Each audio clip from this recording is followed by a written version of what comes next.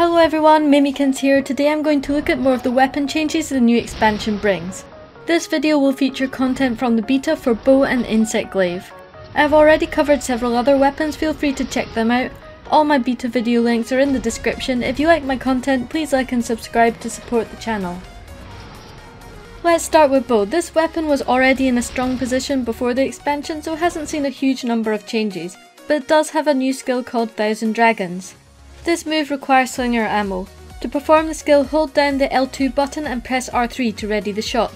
Keep the L2 pressed and then triangle and circle together. If you don't prepare the shot, you'll end up firing Dragon Piercer instead, since it shares the same button combo. This is a short ranged attack, so will do more damage while close up. The type of slinger ammo used also affected damage, piercing doing the most, but I still need to check out Crystal Burst. I do believe each ammo type carries over its own properties to the shot. In reality, you'll just be picking up whatever you can get your hands on during combat if you intend to use this shot often. It is affected by both power and close range coatings, but not by bow charging. Here is a damage comparison to some of the other bow skills without coatings. Please bear in mind that this is the beta and nothing is optimized skill wise. The armors we were given had next to no skills. I will do more testing and build options when the expansion releases and I have access to my own character.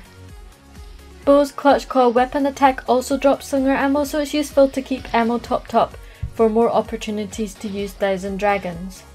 Bow, like all other weapons, can use the Clutch Claw skill to inflict flinch shot on the monster, sending the monster or wagon in the direction it's facing.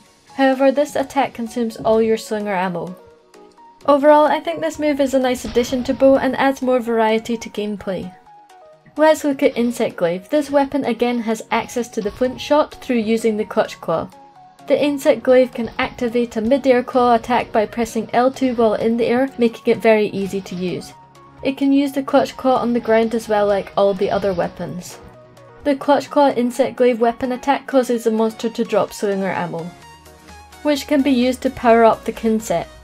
Depending on what type of ammo you use depends on the type of buff you can add. It only consumes one ammo to power up. If you use a slinger ammo dropped by a monster, the Kinset will be charged up with power, displayed by a red icon. This increases Kinset attack power and decreases the interval when Kinset powder is released. If you use a slinger ammo found in the field, the Kinset will be charged up with Spirit, displayed by a yellow icon.